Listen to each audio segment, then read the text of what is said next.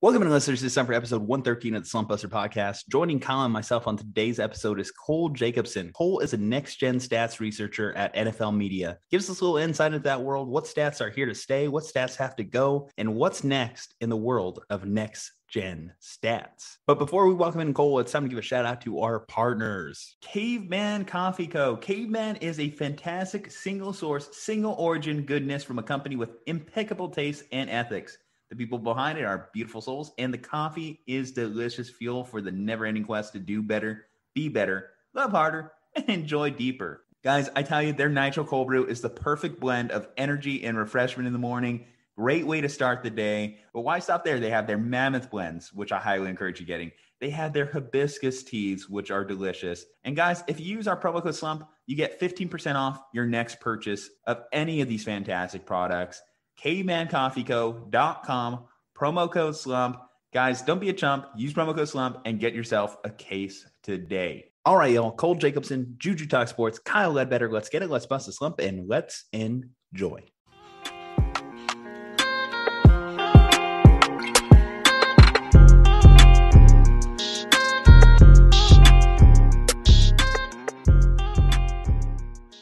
Cole, how are you doing today, man? Doing well. Thanks for having me on. How did you find yourself in the research department for next-gen stats? Was that just something that always kind of like you navigated towards? I see you're a math major from University of Pennsylvania. How did that come to be? Yeah, definitely a long path there, I would say. For starters, we're talking my life in a broader sense. I mean, football's always been the biggest passion of mine. I played in high school, and I played what's called sprint football at Penn, which you probably haven't heard of, but what sprint essentially is I call it Pop Warner for college kids. So it's still tackle football, 11 on 11, same field size and everything like that. But there's a weight limit for every position, no matter what you play, which as of now is 178 pounds. So played that again in high school and college, and football was a major part of my life. And coming out of school, I graduated Penn in 2019. By that point in life, I was certain I wanted to work in sports, and particularly in football, just to keep that in my life in some capacity. Definitely a lot of swings and misses during that senior year, applying to different jobs. But ultimately, during that summer of 2019, and actually at that point, I was already volunteering for UCLA football in their recruiting department. And at the time, my plan was just sort of to scrap my way up there, kind of try to get from volunteer to part-time to full-time, no matter how long it took. But ultimately, I applied to an NFL research job on a whim, and it ended up working out. But actually, that job's not the one I have right now. To summarize, NFL research has three kind of sub-departments. The three are editorial, analytics, aka next gen, and fantasy. So my original job was editorial research. That's the one I got in 2019, and I was there for 2 seasons. And then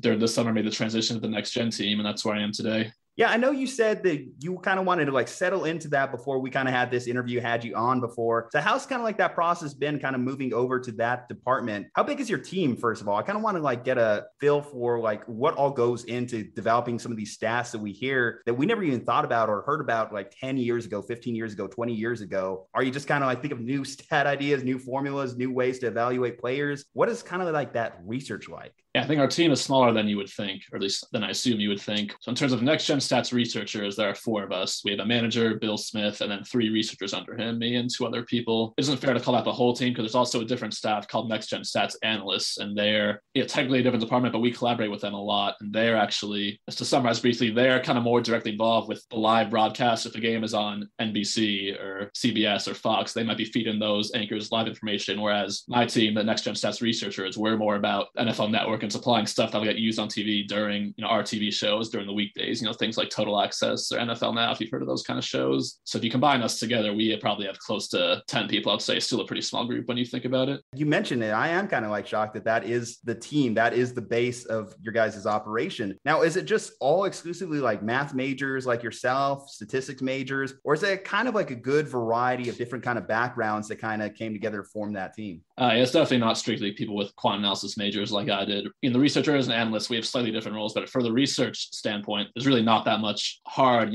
quantitative analysis needed. Like definitely a basic background in statistics helps just because you know how to frame things in the right way that's going to look good on TV. But I definitely don't need to be doing, fancy stuff like standard deviations or Monte Carlo simulations in my day-to-day life. And even for the analysts, I think it's not quite as that necessary either. I do think for the people that really make the website work, even NGS engineers team as well, they don't really need to know the football side.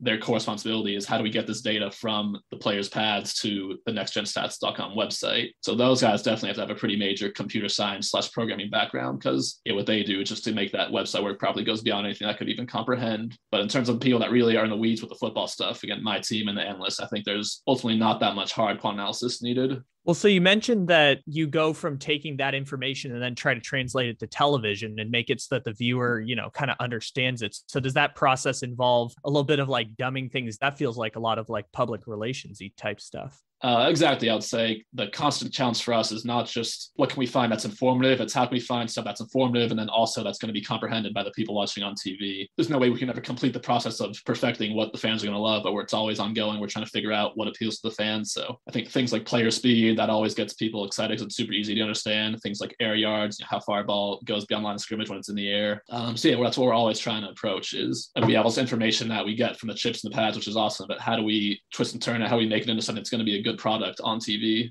Now for yourself, Cole, you have a kind of diverse background. You mentioned you did a little bit of journalism. You did a little bit of like researching. You worked for the team out there in UCLA. What is your long-term plan? Would you like to be with a franchise, a team moving forward? Or would you like to stick in kind of like this media kind of setting? Longer term, I would like to be on a team in some capacity, whether that means pro or college. I think given my background, both playing the sport, but then also being a math major and stat minor, I think any kind of role that could really combine both scouting and general analytics would be something that would be awesome for me in the long term. Just being part of football locker rooms for so many years, you miss that competitive aspect of really chasing something. With the media job is great. I definitely am enjoying it a lot. And I'll be super happy if I end up staying here, a couple more years or whatever it ends up being. But, in the world of TV, it's kind of, the show you're working on airs and it's done and you rinse and repeat the next day. But really being part of an organization where you're chasing something that matters, a league championship or a Super Bowl, even if you're with an NFL team or college, national championship, whatever it might be, just having that day-to-day goal you are chasing, I think that's irreplaceable in life. That's something I do want to get back at some point. But ultimately we plan and God laughs is kind of, what I say. It's just, you can never really cherry pick what job you're going to get one day. All you can do is approach the job you have right now, full throttle with every ounce of effort you can give, and then let the chips fall where they may from there. Well, you mentioned before also that you kind of lucked your way into this job. So it wasn't something that you had initially like intended to get into as an industry. And then, one thing led to another. Exactly. Yeah, it's a great example of it. As of graduation, May 20th, 2019, my plan was to be at UCLA and probably stick around there for seasons, living at home the whole time and trying to scrap my way up. And then probably no more than a month or maybe 6 weeks later, I had this NFL offer, and all of a sudden my life path is totally different. So anything can happen. So all you can do is approach what's in front of you with the best effort you can give and see what happens from there. If you do find yourself working with a team, definitely, I think a background in numbers analysis and these next-gen stats, I think can be useful, as we've seen more and more teams start to integrate both analytics versus analytics, trying to separate what kind of is the best way to evaluate players. What statistics in football now that have come about recently do you find most useful whenever you're looking at a potential prospect, if you find yourself in the role of trying to evaluate a player? It's a good question. At least for me personally, most of my scouting experience comes with college, at UCLA, therefore scouting high school players. And obviously when you're scouting high school players, there's not that much advanced statistics available because, there's no next-gen stats for high schoolers. It's not like Pro Football Focus is tracking high school games. So in that regard, I think old school film analysis is the best thing you can do at that level. And even if you were talking at the big time level, if you were a pro scout scouting college guys, I would say it's got to be a mix of film and analytics study. And I think there's always those Twitter wars, like, is film or analytics better? And the obvious right answer is they have to supplement each other. There's never going to be an optimal solution where one of them makes the other obsolete. You have to have that collaboration process, specifically as it pertains to, like, if we want to get into the nuggets of like what specific stats are good. Talking about PFF, I like their accuracy rate a lot. I think it is a good way to kind of go beyond completion percentage because, basic completion percentage doesn't account for, passes that are dropped or some things that were incomplete outside the QB's control. If he got crushed as he threw the ball, whereas accuracy rate is kind of a still imperfect, but much better way to evaluate the QB's performance in a nutshell. You're looking at other positions, I think missed tackles for us for ball carries is a great stat. Looking at offensive line, they track how many times you get beat by a defender, even if there's no pressure. They track pressures, they track, QB hits and sacks, obviously. So I do think there's so much out there that just goes beyond the old school, metrics of yards and touchdowns and receptions, all that kind of stuff that, of course, there's more room for improvement. I think football is still analytically behind of sports like baseball and basketball, but there's already been so many leaps and bounds made that it makes evaluating players just a lot more thorough, and it gives you a much better chance to really get a full picture of somebody. Well, and those leagues also had like an 8 to 10 year head start with the Moneyball revolution that kind of just matriculated down further too. I wanted to ask you about the college recruiting process because I've been fascinated by this for a while, and you obviously have some experience behind that. And like, there's no universal database for high school recruiting and college recruiting, and being on the West Coast. Obviously, there's like different regions within college football. So what kind of goes into the process of recruiting high school type players in trying to get them to UCLA or Oregon or even larger schools? Yeah, what I would say, I guess, for starters, there might not be one universal database, but I think there are some databases that are kind of very commonly seen across the country. Like one is called UC Report, stands for Underclass Report. Another one's called Jump Forward. Those are the kind of sites where any high school player who's like even close to being on your radar will have a profile there. And if they don't have one, you'll make one pretty quickly if you find out who they are and if they're, anything, decent on the field. So that definitely gives you a good starting point.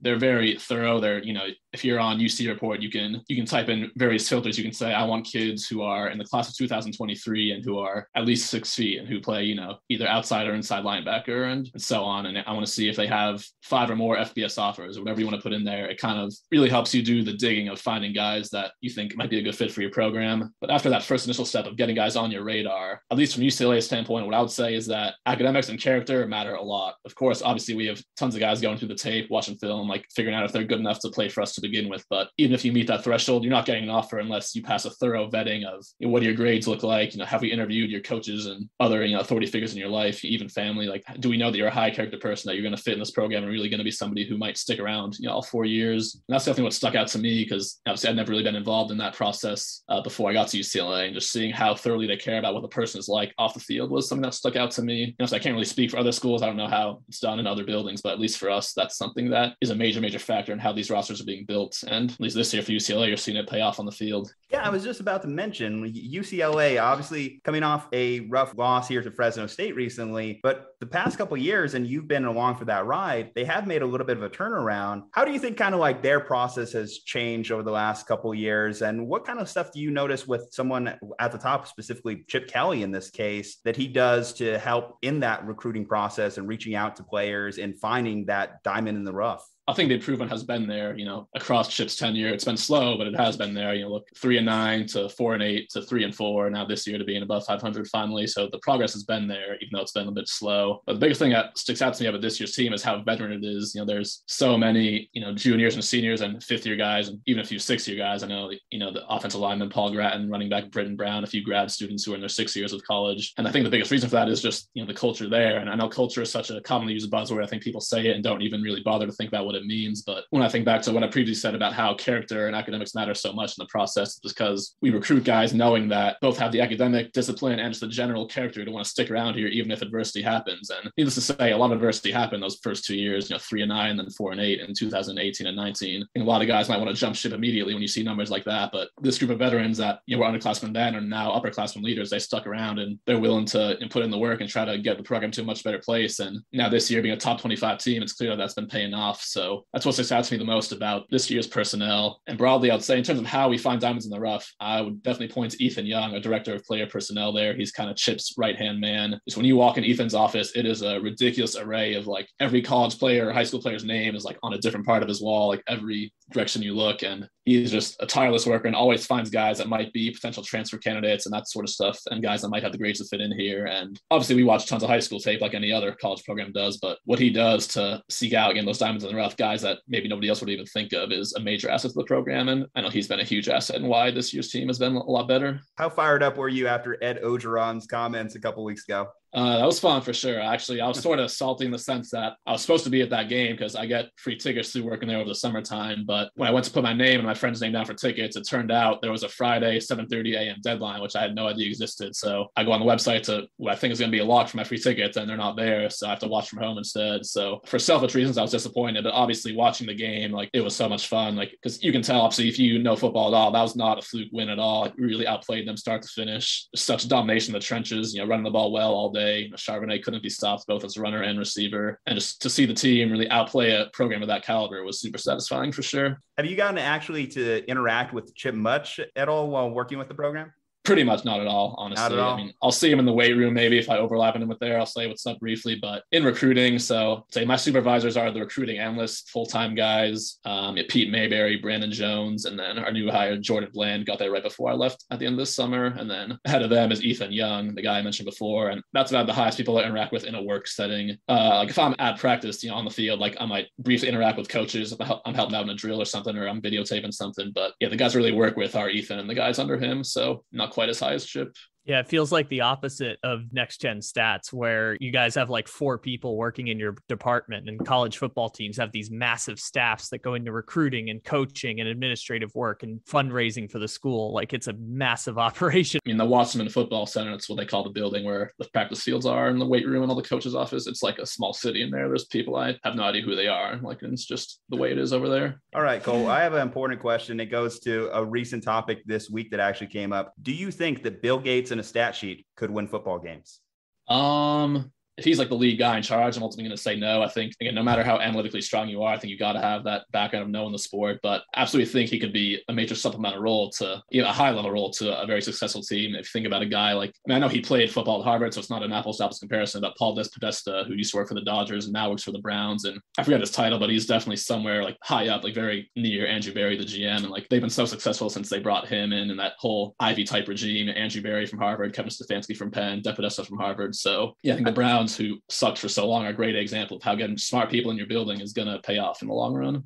I only ask you that question because Joe Judge, the New York Giants head coach, actually dropped in a comment this week. Well, you know, he believes that analytics should be more used as a tool. He doesn't believe that obviously just like a super smart individual with a spreadsheet is the difference maker there. And then that comes into that argument, the meathead head coach versus the analytics department, and finding that right balance between the two. What would you say is a healthy percentage between an analytics department and traditional player evaluation? It's a good question. I'd say around 50-50, but obviously it varies based on the situation. I think in terms of player evaluation, that's where I think it actually should skew more in the direction of kind of old school film type, because no matter how good the analytic metrics are, there's still stuff that shows up on tape that you really can't account for, you know. And maybe next gen stats says that Tom Brady completed 7 of 10 deep passes in a game, but maybe you watch a tape and it turns out 2 of those passes were tipped by a defender and happened to fall into somebody's hands, you know, things like that, where the tape is going to help you out. I think on the flip side, I think in terms of in-game strategy, things like when to use timeouts, when to go for it on a 4th down, when to kick a field goal. In that regard, I think it should actually be heavily skewed in the favor of analytic metrics. I think the things that are out there now, like EPA, expected points added, WPA, win probability added, and all that kind of stuff that's out there that is just available at the press of a button now because the calculations have already been pre-made. I think that can help coaches so much. I think Joe Judge is like, I know the stereotype about him is like, he'll punt it on 4th and 3, no matter where the field position is or what the score is like. And that should not be part of the game anymore. You know, we have the tools now to know that like going forward in situation X is going to help you boost your chances of winning this game. There's no reason any coach should not take the advantage when they have it in front of them. Have you noticed over the years that the math is changing around going for it on 4th down or kicking field goals versus going for it on 4th down or things like that?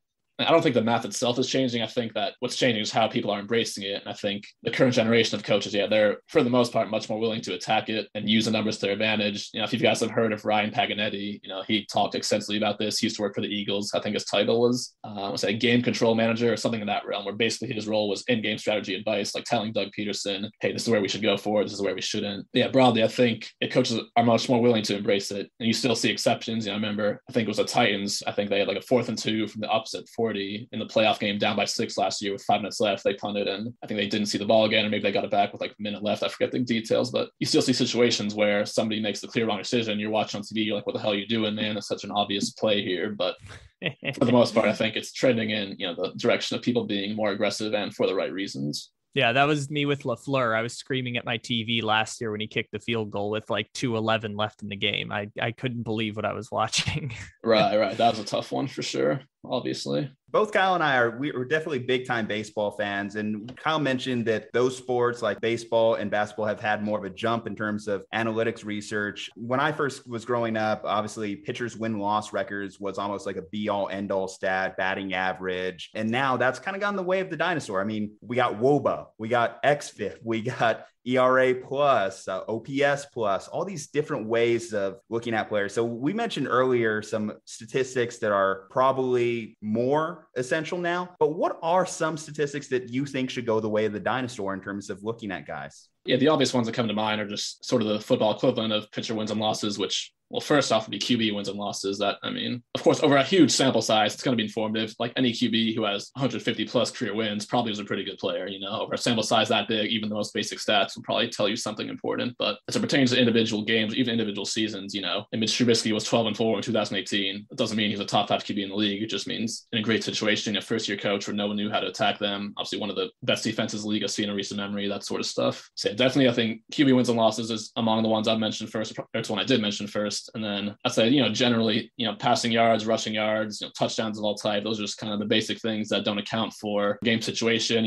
A 10-yard pass on 3rd and 20 is not as difficult to get as a 10-yard pass on 3rd and 7. And with defensive scheme too, it's easier to complete a 6-yard hitch against a cover 4 is much easier than, if they're playing press, no help man. So that kind of stuff, yards, touchdowns, and even on the flip side of defense, I would say tackles. That's another one that, again, if a large sample size, if you lead the league in tackles in 3 straight years, you're probably a good player. But over an individual game, if you make 8 tackles, it doesn't mean you played that well necessarily. You just might have been in the right place at the right time based on the offense's play calling. So yeah, I think those kind of bigger picture, and admittedly the TV friendly stats, yards, touchdowns, tackles, I think those are the ones that kind of will eventually they might still be on TV because they're interesting, but I think people are going to treat them as less informative in terms of evaluating players. You mentioned the game scenario situation where obviously if your team is down, you're going to throw more passes and you play different opponents. And it's why I, as someone who kind of frequents between meathead analyst and someone who's statistically nerdy, I love the DVOA stat that Football Outsiders throws out. And you were obviously freelance reporting for Football Outsiders, which I was kind of interested about because Juju mentioned that that's not a huge part of your background, but how'd you get into journalism and reporting? Yeah, I guess we're going way back. During most of my high school days, I was a trumpet player, very average at best one, I would say. And then I was super into sports at the time. I played football and track in high school and obviously was a major sports fan as well. And I'd always read the sports section of our school paper and kind of be intrigued by it and think to myself, I could probably do this if I wanted to. And I had a few friends on the paper, eventually that kind of talked me into trying it out. So entering senior year of high school, I decided to ditch the trumpet, join that on a whim. And I was hooked right away. And I loved reporting on sports for high school. So I stuck with it in college. I joined our college newspaper at Penn called the Daily Pennsylvanian, which was a super awesome experience, just very rewarding. And I learned a lot and met a lot of great people. I did 2 years as a sports editor for them, 2017 and 2018. That was definitely my start in journalism. And from there, even though my NFL media job it's kind of still journalism in a way. I mean, it's not traditional newspaper stories, but it's still writing about sports and contributing to a broadcast journalism. So it's similar because they're the same skill sets of doing research, finding out what you need to know and writing about it from there. But that's not traditional journalism. But I would say my side projects for things like both Football Outsiders, and then I've also done a little bit for Bleeding Green Nation, the Eagles SB Nation affiliate page. So those have been the outlets where I can sort of continue to, write, real long form type journalism stuff. And also at the same time, boost my football analytics skills, learn how to use our programming more and put out stuff that is interesting about football, film or general strategies. I'm kind of curious there. You mentioned your guys' programming. What does kind of that look like for, obviously you're working for the NFL media group. So you mentioned the team's not that big, but what type of programs and ways of pulling up thousands of players over 70 plus years, 100 plus years of football? I'm sure that's just a comprehensive system you guys have to work with.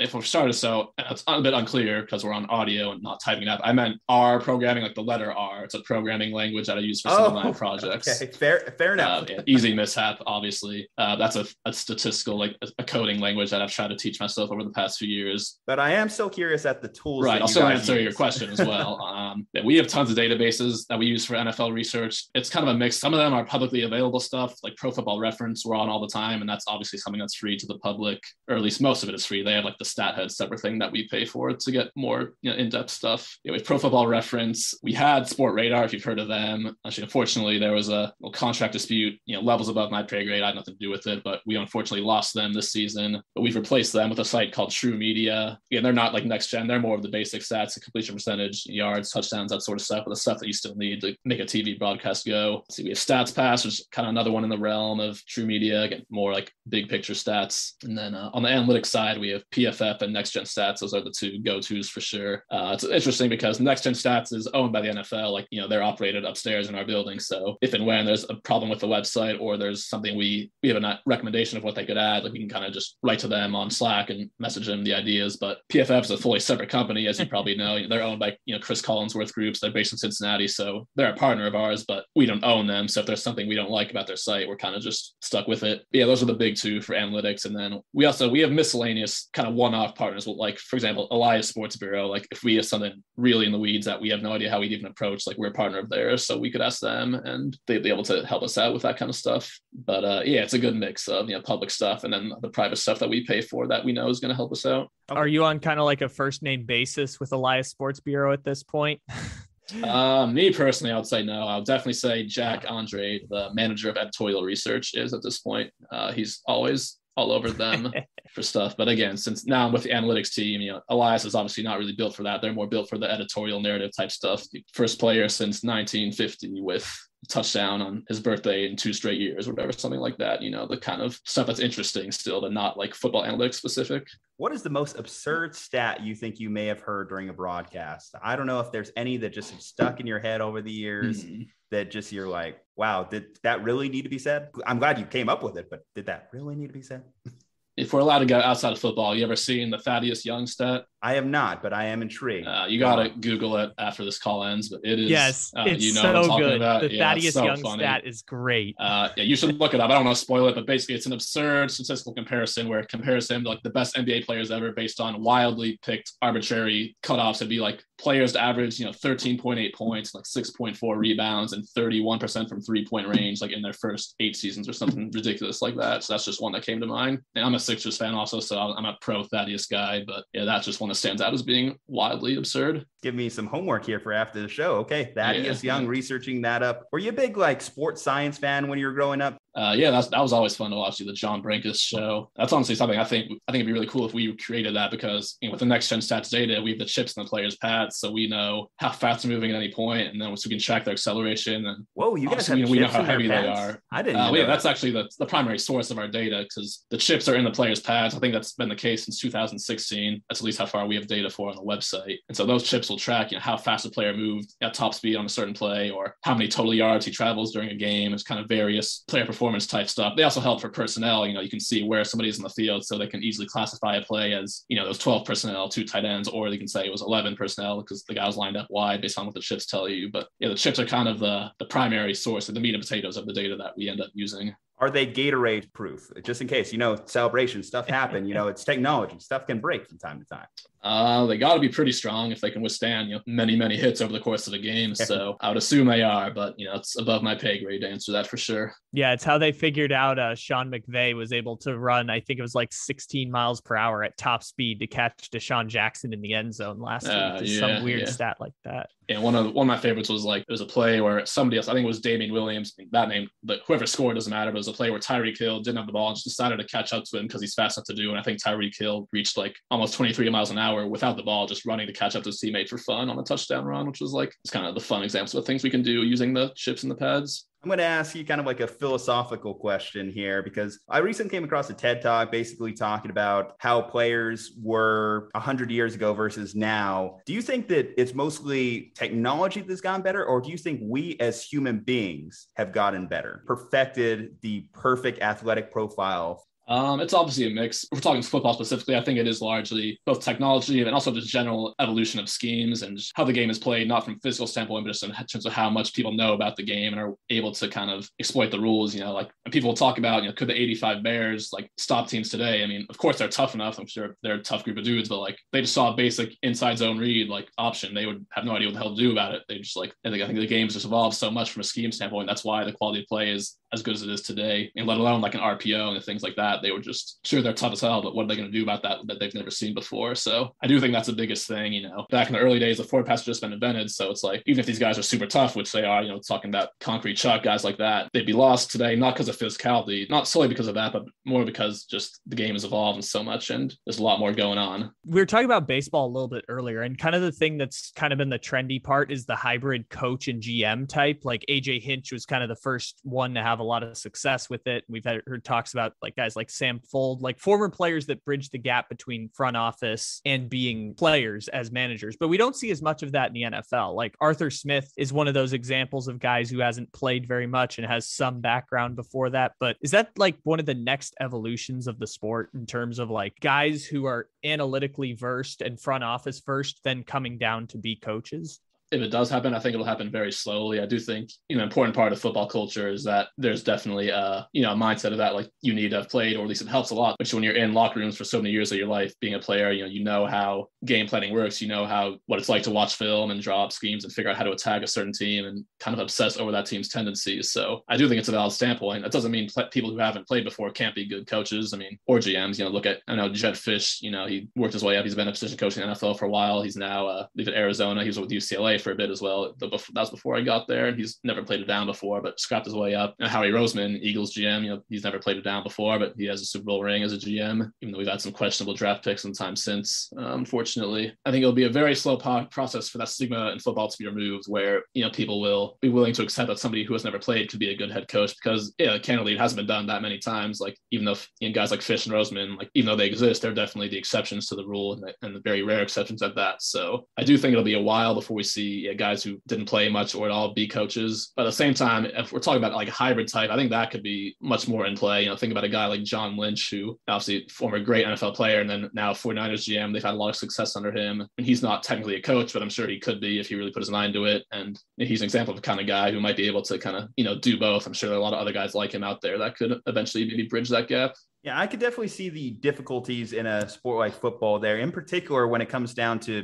how head coaches are hired or OCs are hired. It just all comes from that like coaching pipeline. So it'd be kind of hard to see a outsider more or less get in there. Kyle, do you have a question real quick? Yeah, no, I do for sure. One of the things that was interesting before was we were talking about evolutions of the sport of football and like the body, this being like the best version of football that we've seen. So if I had to ask, what do you think is the next evolution schematically in football? I think kind of the path we've been on is putting the defense in situations where they can't be right. Think about early part of the 2010s, kind of just the basic zone read where you leave a defensive end on blocks, kind of choose to hand it off or not based on what he does. And then later in the decade, we had the RPOs, where the lineman can block kind of, even though it looks like a run block, it's still, they don't go too far downfield where they're ineligible. So you still can throw the ball, and that forces conflict defenders to kind of pick a side and you try to make them be wrong. So I think the next stage is sort of full field. And I think the way to do that will end up being sort of plays where, I don't think the right word phrase is pass options, because it sounds weird, but I think it'll be plays where multiple people on the field can throw the ball, kind of like a recess style thing where, you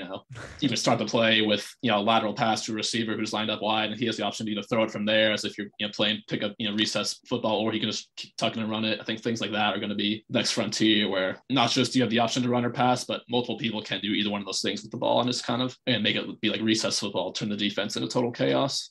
I know one of the big goals of Next Gen Stats that I've come across is the importance of improving player safety. And Next Gen was used in development of the new helmets are used in today's versus 5 years ago. I know we had the whole AB drama a couple of years back when he was threatening to retire over keeping his old helmet there. What is your personal thoughts on the role of analytics and player safety moving forward? How do you foresee that evolving as we progress? Yeah, I think the game's been going in the right direction, or at least I think most rules have been made with the right intent is what I'd say. I do think there are a lot of situations where the intent of a rule is right, but it turns out being executed in the wrong way, mainly as it pertains to penalties. I think like targeting as a concept, I think it should exist. I think if you really spear a dude, lower your head and just totally with dirty intent, I think, you should be tossed. But I think there are a lot of situations where, guys are kind of in situations where they're just making the right play and it happens to sort of look bad because the QB happened to slide right before contact's made and it looks like it was a dirty hit and it wasn't. I think in that regard, we sometimes go too far and trying to enforce the rules. So I guess what I would say is like the intent of the rule is good, but sometimes the execution is bad. But in terms of more broad off the field stuff, I think it's going in the right direction. I think, especially you think about practice habits, like, even as recently when I was in middle school,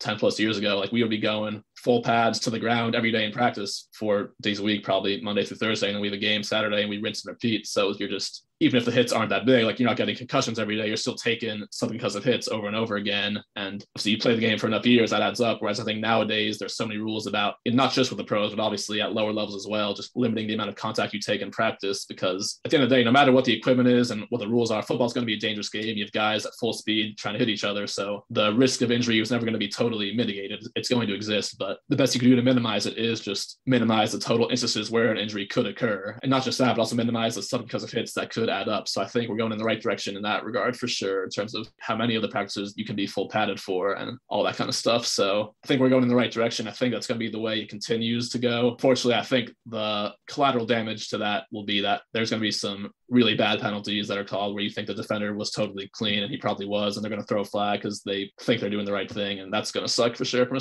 fan standpoint. It sucks when there's a clean looking hit and you get 15 yards and a first down. You're like, what the hell could I have done differently? But I think it's going to be unavoidable in terms of the general trend of the sport. over time, do you think that we're going to kind of become accustomed to this idea just as like fans watching the game? Because I feel like for myself, I'm sitting here born post 2000, and I feel like the era of like big hits being celebrated was never something that I got. So I feel like there's just kind of an acclimation period of sorts, where what I'm seeing now is more what I've been seeing for the most part, because I grew up in a post concussion settlement, post CTE NFL. I think I'm already kind of accustomed to it. I wouldn't say we are at, nor that we'll ever be at a point where big hits aren't celebrated, because that's still like a part of the sport. You know, you're playing defense, you have a great play. Like, do you want to get hyped with your I just meant like that? they're not like showing top tens with like big hits on SportsCenter anymore. It's still celebrated on the field, but I think it's not glorified from media standpoint the same way. Certainly, I think that might continue to evolve in that direction. But what I would say is, what I'm already accustomed to is that even when I see a big hit on TV, like I'm already expecting a flag. It just sort of has become the instinct because it happens so often. And especially, you know, anytime the QB slides, he's even touched, even if the touch is like, you know, on his torso and his leg, like I expect a flag to come just out of instinct, because that has gotten pretty, you know, over the top recently, I would say. And honestly, my hot take, I think QBs should not slide. I think by sliding, you're putting your head closer to the ground, and most defenders tackle low. Naturally, you're trying to take out a dude's legs to get him to the ground. So I think QB sliding is actually more dangerous unless you do it way before you get closer. So what is your alternative? What do you think is the alternative mode of that? I mean, I think you play it straight up. Like, you're going to take more overall hits, but I think your odds of a really bad hit where you either get directly hit in the head or you get hit hard and then your head hits the ground because of whiplash. Honestly, I think playing straight up is actually going to be a safer way to go about it in terms of avoiding catastrophic, like the big head injuries. So I kind of like touched on it, but do you think we are seeing the best brand of football? Do you think we've kind of like peaked, like in terms of like numbers, where we have all these influx of numbers to get better, improve the sport? When you watch something like baseball, it's become home run derby, the three true outcomes: home run, strikeout, walk. When you watch an NBA game, it's been 3-point over the last few years. What about an NFL game? The forward pass has definitely been a bigger point of emphasis over the last few years. But are we seeing the best brand of football now, or do you think that there is a next evolution? Scheme-wise, I think evolution is never really going to stop. I think it's always going to be next frontiers of what can be done differently to exploit, rules and all that. In terms of the quality of the players themselves, it's obviously extremely hard to project, but I do think we might be reaching sort of a peak at this point. Not because I think human evolution will slow, but I think for two main reasons. I think for starters, less people are playing football nowadays, just from a youth level. You see like the Pop Warner and the high school numbers, come out every year, and there seems to be a trend of slight decline. So strictly from a number standpoint, obviously, if you have a smaller pool of people to pick from, your odds of getting more elite players goes down just from sheer probability. So I think that's one core reason, because people are, the current generation of kids growing up and their families, like they're a lot more aware and concerned about head injuries than people were 30 plus years ago. So that impacts your pool of players a lot. And the second reason, I think, is the byproduct of the changing rules about, less contact in practice. And I think it's a necessary thing, because, if you play football from age 6 to age 36 and you're going full contact to the ground and practice every day, that's kind of CTE waiting to happen, just because you're taking so many subconcussive hits over and over again. Whereas in the modern era, where now you might be only hitting, at most 90 minutes a week, maybe, like it's obviously a lot different. But I think the byproduct of that is that you have less time practicing actual blocking and tackling, and therefore the quality of play might be slipping a bit just because you don't have as much time to actually own those skills in a full-on setting. So for those reasons, I think we might be roughly reaching a peak in terms of how good the actual players on the field are, but obviously it remains to be seen. I could be totally wrong. We could have the next generation of guys that all look like DK Metcalf, so we'll see. Oh God, that's a scary thought, ain't it? Right? There's a bunch of Derrick Henrys running across the field. Right. Actually, who is a scarier person there? DK Metcalf or Derrick Henry? Who would you least want to tackle in the open field, Cole? It's a good question. I think I'd probably have a better chance of taking Henry down, just because I'm going to dive at his ankles, hope I trip him up. Whereas I think Metcalf, he's so fast and such leaping ability, he might just jump over me or shake me before I even get the chance to do so. Whereas Henry, maybe I grab something and get lucky to slow him down enough. But neither one's given the choice of worst, I might say Najee Harris. That one feels scary because he's got less tread on his body. Yeah, he'd be a tough one as well. But you got to find a way. All right, I'll give it to you this way. You have 3 chances to tackle DK Metcalf for, let's say, $10 million. Versus never being able to use your phone again. Are you taking that risk? So if I successfully tackle one of the 3, I get the money. And if I miss all 3, I lose the phone privileges. Phone privilege is gone. Actually, you know what? I'll make it even riskier. Internet. You are cut off from society, my friend. And that's if I miss all 3 tackle attempts. If you miss all 3 tackles, you can't. Whereas if I don't take the bet, nothing changes. I get no money and I keep the internet access. You go home, you get nothing, sir. Like Willy Wonka at the end. Yeah, I'll probably walk away. I'll probably keep the internet access. It'd be a fun challenge, but ultimately, I'm like, I'm 5'8", like 200, it's probably not happening. Exactly. DK got a spin move, a stiff arm. Yeah. There's a lot of stuff going on there to plan for. Kyle, any closing thoughts before we head out? Nothing to do with anything you're doing in your profession or your job or the cool stuff that you're doing. I just want to know the story of the water bottle because it is the Super Bowl 55 one that I kept seeing pop up. Yeah, it's good observation for sure. Unfortunately, I was not at the game.